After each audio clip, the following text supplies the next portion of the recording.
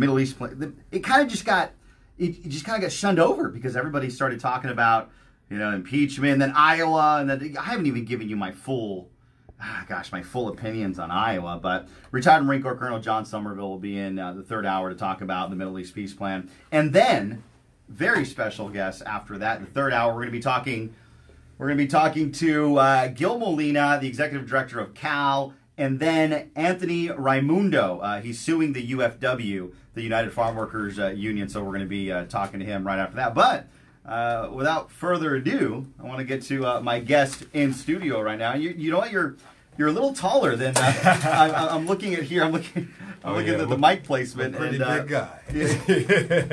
Nickolas Wildstar. He is a candidate for the mayor for the city of Fresno, running for mayor right here in the city of Fresno. Yes. And we got so much to talk about. We have one segment, and I highly doubt we're going to get it all in there. But it's hard when you're in radio. It really is. But a lot of people, I want to know what, you know, introduce yourself to Fresno, because a lot of people might not know you. I mean, I didn't know you until someone had reached out and said, "Hey, you want to get Nickolas Wildstar wonderful in the studio and talk to him." But well, thank you for having elevator me first. Elevator pitch. All right. Well, I'm Nickolas Wildstar. I'm a long-time civil rights activist. I have a very popular YouTube channel with over 5 million views, with me fighting police and judges. But wait, hold on. Like physically? No. Okay. I mean, like, you know, fighting them in court. Okay, gotcha. Yeah. So basically, I do my best to again fight the criminal justice system firsthand. You know, like most people, if you have a traffic ticket, you have to go to court to deal with it, you know? I just happen to be one of those people that protest during that whole episode. If you get pulled over by the cops, you know, I'm protesting the entire time. So I've been, again, a civil rights activist for the past over a decade now. Yeah, and actually moved to California to pursue a career in music from Milwaukee, Wisconsin. So being here in Fresno is very much like home to me, you know. Really? It doesn't snow here. It does, certain parts, you know, especially over, you know, the past month or so. So yeah, you have some snowball fights coming off the 99, so it definitely will happen. But I'm used to the farmland and, you know, the more southern hospitality, so to speak, people being more communal and friendly. Where in Southern California that seems to be a bit absent. That's where my wife and I actually moved here from back in June. So actually I ran for governor of California twice. Oh, okay. I ran once in 2014 as an independent, and then last year I was the endorsed candidate by the Libertarian Party for governor. So unfortunately, I was highly ignored by the media since they, you know, don't tend to care about third party candidates. Yeah, no kidding. Thankfully, I was able to make my rounds statewide, and a few of those stops were here in Fresno. And my wife and I, we really love the city, and the people here are much friendlier. And so that's how you fell in love with Fresno, is while you were campaigning for. Wow, exactly. So we moved here. So the mayoralship for the city of Fresno is a nonpartisan race, right? Yes, it is. However, we all know in these highly partisan times, you know, we kind of know where everyone stands. Yeah. So you would be the what candidate? I would be the anti-government candidate. Anti-government politician, believe it or not. So libertarian. Very much so, extremely. I still can't help but be an advocate of libertarianism, you know? And that is minimizing government and expanding the freedoms and liberties of we the people. You know, we seem to see those being robbed every day here in this country, and, you know, the decimation of the Constitution. Yeah, I agree. Yeah, I agree with that. We see that often with our elected representatives, and it's sad because, again, they're sworn to uphold that oath, to protect and respect those words written in the United States Constitution, but yet we don't see that. And so the relationship has eroded. We no longer trust our representatives, so it's best for us, we the people, to take over that system ourselves. So we're going to get rid of government then, if you're in there? Limit government. We're going to limit it as much as possible. You know, well, that's the thing is, look at what government does. It pretty much is a dictator to everything that we want to do, and experience in life, whether it be marijuana or, prostitution or, driving a car or owning a gun or traveling from one place to another, Government dictates everything, our health choices, our educational choices, our sexual preferences. They dictate every facet, and it shouldn't be that way. The Constitution wasn't constructed that way. The forefathers of this country definitely did not want government to be the overseers of our day-to-day lives. So I gotta hang out with more libertarians. I know what you guys stand for, but I have one libertarian friend. All right. I don't know if he thinks I'm a friend anymore. Friend Olivia. You used to be on the city council. All right. Anyhow, so local. I mean, you're running for mayor for the city of Fresno. Nickolas Wildstar in studio, and local politics is you got your essential city services. You have police. You have garbage. You got potholes. Yes. Where do you feel that you could limit government in the city of Fresno? Well, starting first with the city officials, we have over 800 city officials, nearly 900. I believe it's about 840 city officials. That get not counting police, right? Not counting police. That get paid over a six-figure salary. They get paid over $100,000 a year. We have thousands of city officials here. The police department itself, even though they've been given $20 million in the budget, turned around and said, the police chief Andy Hall turned around and said, we need new guns for the guns that we have already. So now that's an extra $200,000, $250,000 being taken away from taxpayers just to, again, satiate their appetite to have the best weaponry. And if it's good enough to keep our neighborhood safe, then there isn't any reason why we should be weaponizing and militarizing our police. Hold on. So they wanted, and correct me if I'm wrong, but he wanted new guns because the ones that he had were, they're having some problems. They've been patched, and you don't think that they were having problems? Not at all. If anything, like I said, I just think it's a desire to have the newest toys. I mean, come on. We know. So would you totally get rid of guns? The police department? Not at all. I want to make sure that they are well outfitted, but I also want to make sure that they're well trained. The one thing that we see here in the city is, abuse of authority by our law enforcement officials. And for instance, with the shooting of 60-year-old Isaiah Murrieta Golding, he was shot in the back of the head by a Fresno PD officer while the kid was running. That's one shot in the back of the head. So that cop is either well trained to either shoot to kill or B, needs to go get training on how to deal with people of the community and not use excessive force, especially one to where it's fatal. It could have simply maimed the guy, So more training for our officers to use their weapons. A lot of them have outdated training. They're advocating for making Fresno a constitutional carry city. So okay. All right. We can reduce the amount of weapons violations, arrests that we have, possession of weapons, etc. Because you do have the constitutional right to protect yourself, So that should be respected by our law enforcement, and it again would reduce those amount of incidents where people of color are getting shot and killed by police because they think they have a gun.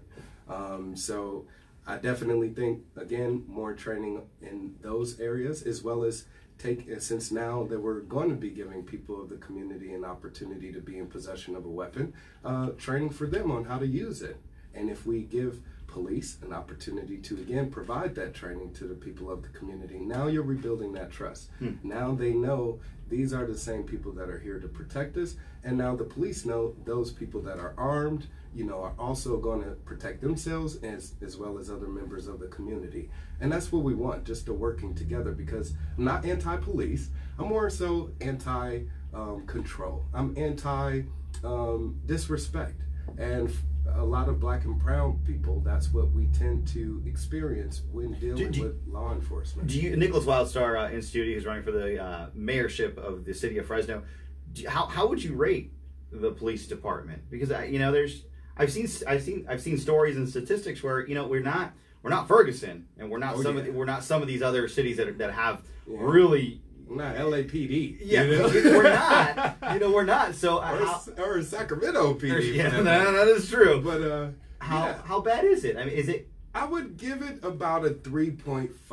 based on, excuse me, a 3.5 out of 5. I stay at a 3.5 like an Expedia. Also, you know, okay. I will. Yeah, I'd give it that because as a black man, come on, being honest here, I'm driving around the city and I'm not really getting harassed by cops, you know, and I could be. And I'm a brown man and I'm not getting stopped by cops either. You know? But in Orange County where I was, it happened repeatedly, over and over and over again. And even though some of those people even knew me, the, you know, police supervisor, you know, would come out and he'd say, "Hey, Wildstar, you know, I'll do it by name." It was crazy. But yeah, I would definitely rate them higher on the scale of not being as discriminatory. And that's actually one of the things that attracted my wife and I to the city also, is the people of Fresno. They're less snooty, as we are less snooty. I agree with that. You know, and less prejudiced than those that we've experienced in Orange County, where we moved from. Yeah. So it is refreshing being a black man, having an atmosphere where you actually feel welcome and free to live. So I think there's ways to improve that. And me being an outsider, I just see where we can kind of tie up those loose ends, so to speak. Well, I got a question. Well, we're running out of time, but can you stay for one more segment? I feel like we haven't really even scratched this. So we'll do one more segment. Oh, wow, okay. But my question is this, and we'll, I don't know if you can give me about a minute answer on this. We're talking about police, the new search for the chief of police. What do you think that, you know, where do you stand on the new police search? Is it something that should, you know, be solely in the purview of the next mayor? Oh, yes, absolutely. The mayor that is leaving now should not be given the responsibility of doing such. I believe the interim mayor, Andy Hall, is probably a good stand-in. Mm-hmm. But again, given the opportunity of someone such as myself to be elected mayor, I would definitely look outside of the police force to hire someone else. I was gonna ask you that. Would you look within the police force? Would you do kind of a national search? Actually, I've been given contacted by ex-sheriff deputies that are interested in the, you know, in the position. And becoming chief of police for the chief of police in the event that I do get elected. I have close friends that actually ran for sheriff out in Tahoe themselves that are libertarians. So I have friends and people to consider. Well, I'll tell you what, we got to take a quick break. When we come back, Nickolas Wildstar, he's running to be your mayor right here in the city of Fresno. You're listening to the New Talk Radio 1680 KGED. More with Nickolas when we come right back.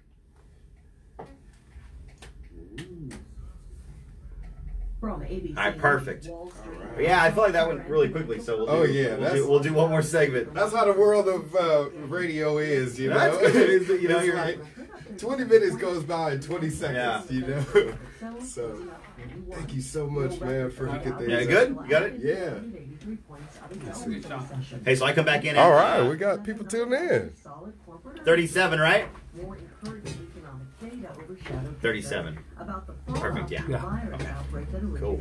All right, I'm going to ask you next about homelessness. All right. Homelessness, another big issue. Is the Libertarian Party big? Thanks, Jose. In Fresno? Oh, yeah. Really? We're the third, well, not in Fresno, unfortunately. The Libertarian Party here did kind of end up falling apart. Yeah. I'm actually the interim chair for the Libertarian Party. Okay. So Fresno County, you know, I'm doing my best to kind of rebuild things. You know about my love for the We gotta get you with the you talk with the Republican chair and the rival me in his loving commitment. they don't really like me, you know, because again, it's big party politics, and they don't like little party guys. Yeah. So, but the Libertarians, we're the third largest party in the country. On a regular basis. And here in California, we have over nearly 1 million registered Libertarians. But the people involved in the Libertarian Party is another all story. sorts of Jews and just plain Israeli citizens. That's what we're doing our best to improve. People getting involved in the Libertarian Party. Oh, hey, you want to put headphones on, or No. you sure? Yeah. Well, just stay close to the mic. Yeah, you don't have to. Just stay close to the mic. For the finest in travel Yeah, I can and hear learning much better in now. Israel. 559-877-2882 for the finest in travel and learning in Israel. Want a comfortable lifestyle? How you guys doing out Hi, there? Rick Edelman here. Join us for a special free We're on 18 live event AM that I've just 1680. created called You can't hear me Generating anymore, but- Income There you in go. Retirement. There you go. All right. No, I was letting you guys know out there we're here at AM 1680 doing an interview with Guillermo Moreno. Yeah, Guillermo Moreno. All right. Guillermo Moreno. 1680 AM, tune in. And yeah, if you got any questions, Absolutely. Call. Please do. You're welcome to call in right now. Are we live? We're live. We are live. Live, yeah. So yeah, you're live here. We're live here. So we're live everywhere. Exactly. It's about to get live in Fresno, y'all. So be sure to tune in.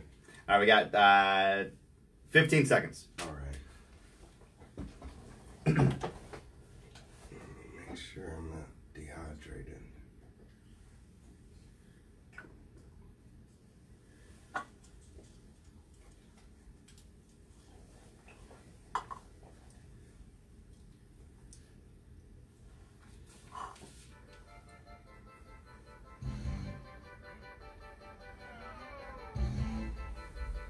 Back to the Guillermo Moreno Show on the Valley's new talk leader, Talk Radio 1680 KGED. Nickolas Wildstar in studio. He's running to be the mayor of the city of Fresno. Second segment, we're going to be getting into some more topics and hopefully hit a lot more than just one from the first segment. Yeah. Big issue, Nickolas, is the homelessness and the amount of homeless that we have in Fresno. How do we house the homeless? How do we ensure that they stay in stable housing? Well, I mean, I don't need to explain the issue. You've done panels. I'm sure you got. What's your housing plan for the homeless? Well, I definitely feel like homes need to be built for them. So what I'm proposing is to build 3D printed homes. You can look it up on YouTube. 3D printed homes. 3D printed homes. So the home will come out of a printer. Well, actually, there's a machine, Yeah. that it has concrete in it, but thanks to new 3D technology, they basically just enter the schematics okay. You know what? into a computer. I have seen it. All right. I got think 3D printed guns. Yeah, that is. I know about that. They got 3D printed body parts. Aesthetics, if you lose an arm or a leg, or even organs. So 3D printing is definitely the wave of the future, and now it's being utilized in a way to where it can build a complete home. So this 1-bedroom, 1-bathroom house can be built in less than 24 hours, costs less than $5,000. So with all of the money the city has been delegated, for instance, the $11 million the governor just granted us to, help give a reprieve on reduce homelessness. the homelessness. We could definitely spend a small fraction of that on building these homes. So I'm offering to build a community of 100. We have tons of land, underdeveloped land here in Fresno, buildings that have went, closed,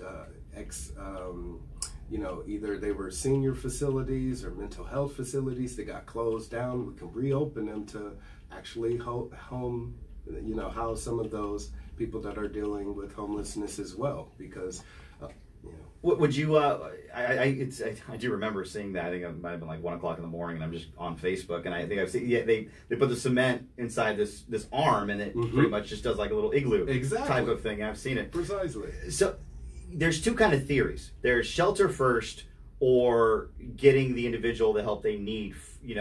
First as well. There's two theories. Either put someone in a home, or you figure out why they're homeless. There's a lot of individuals that are addicted to drugs. Well, yes, of course, and I think it's a matter of sending out qualified social workers and doing evaluations to find out those people that are in dire immediate need versus those that may have other issues, whether it be drug abuse or drug addiction or mental health issues. You do have families out there that unfortunately, due to them missing a paycheck to paycheck, that type of living have, ended up in a situation to where now they're either living out of their car or in a hotel or something. That's still considered homeless.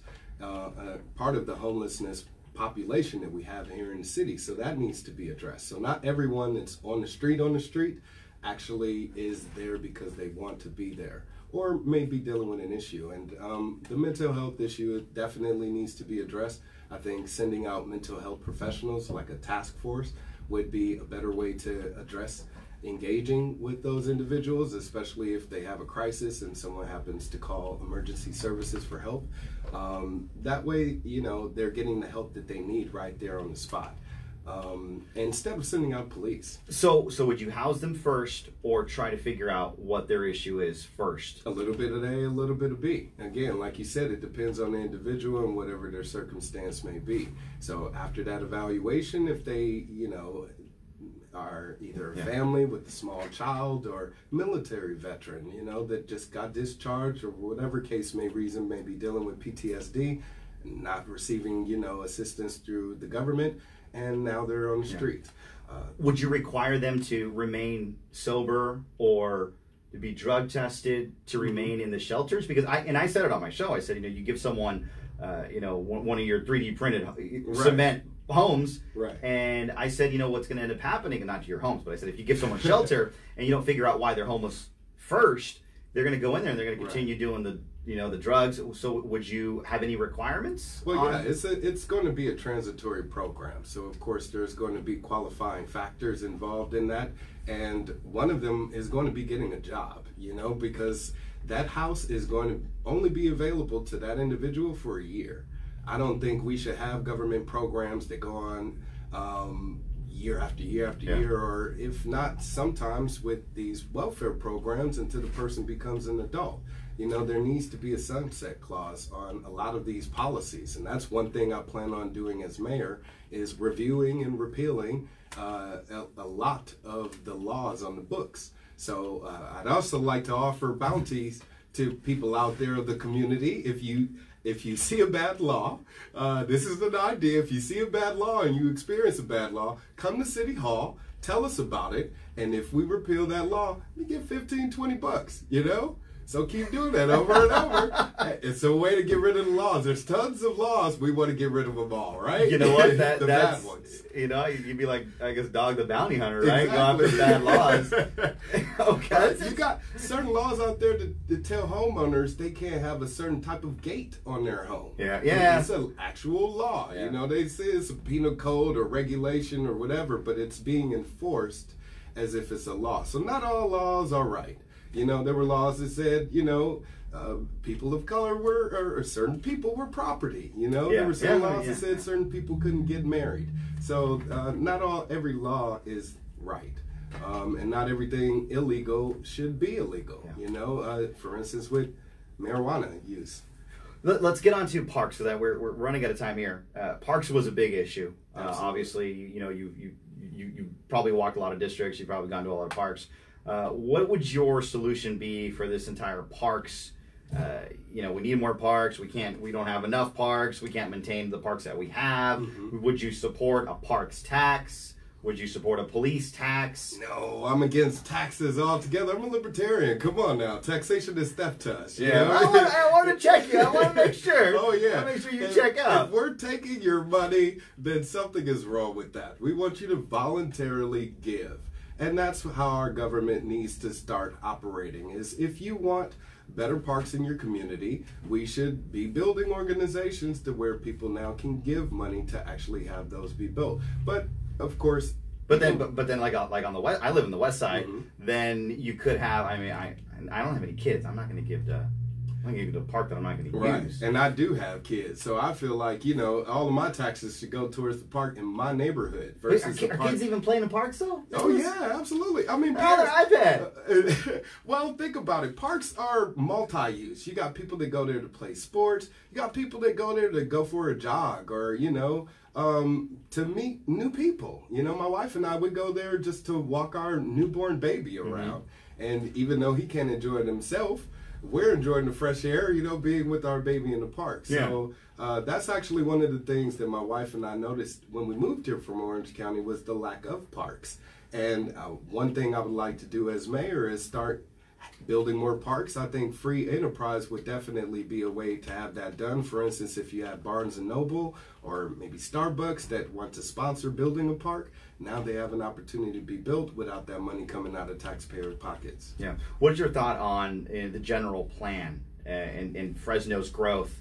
If you've been downtown, you've seen a lot of, there's a lot of vacant buildings. I live in downtown. We'll ask you about downtown revitalization and what can we do to get downtown going. But what are your thoughts on the general plan and how Fresno is going to develop Absolutely. Well, I think a lot of it has been highly ignored. Like you said, the Tower District, the downtown district. So I think making it more business friendly would allow it to be revitalized quicker.